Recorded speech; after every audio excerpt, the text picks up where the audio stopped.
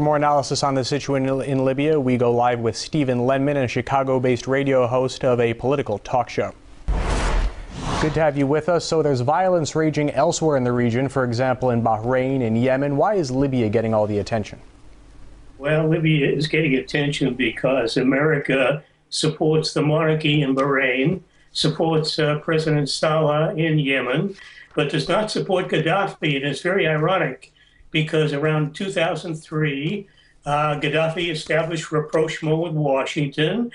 Relations were fine. He had meetings with U.S. officials, including Secretary of State Clinton, who expressed very warm regards for Gaddafi, basically deceiving him because what's going on now was planned many months in advance. A military engagement like America undertakes does not just happen. It isn't planned a week or 2 weeks in advance. This was planned months in advance. There are logistics, there are targets to pick out, there are troop deployments, and there's the massaging of public opinion in America, preparing the U.S. public for America again to go at war illegally. This is naked aggression against another country. But the American people have to be convinced that it's humanitarian intervention. So the same idea. If I could just jump in, you don't think that this is an organic outgrowth of the other uprisings that are going on in the Middle East region? You think this is something that the United States has planned for months?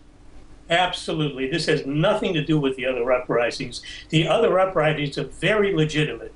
Egypt, Yemen, the Bahrainians, Jordanians, Algerians. You hear very little about this in the U.S. media, but Libya is all over the media. It has been for weeks. Libya, Gaddafi is targeted for removal, so he's the bad guy. I'm not a pro-Gaddafi supporter, but he's the designated bad guy. There are lots of bad guys in the region, but the ones that are Washington favorites get no criticism in the U.S. media. There's virtually no reporting about them. So Saleh in Yemen can murder civilians. I just killed dozens a day or so ago. The same thing going on in Bahrain. Saudi troops coming in, murdering civilians, occupying the country. It's barely noticed in the West. No outrage from Obama, no outrage from Hillary Clinton. But Gaddafi, who did not instigate the violence in Libya, he responded to it. He responded to U.S. Special Forces, CIA agents, British SAS forces going into Libya weeks, maybe months in advance, enlisting support, arming them, funding them, and setting them off violently against the Gaddafi forces.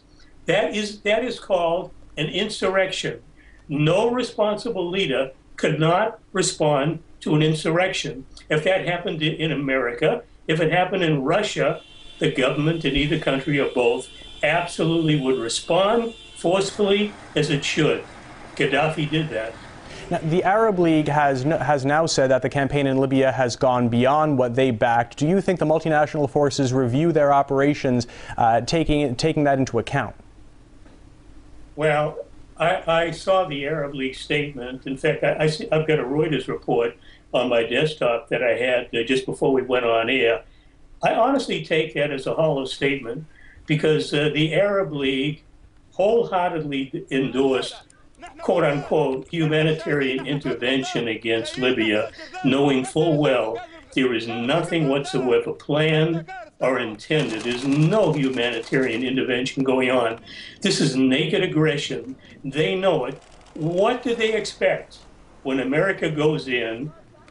Any sort of intervention, what do they expect? No attack, nothing whatsoever. They knew this was coming. They endorsed it, and now they're complaining about civilian casualties. And any sort of hostile intervention automatically brings with it civilian casualties. There have been at least dozens. I don't think they've discovered all the ones that have happened. 2 hospitals. All right, I think we've lost the link there. We've been hearing from Stephen Lenman, a Chicago-based radio host of a political talk show. Thank you.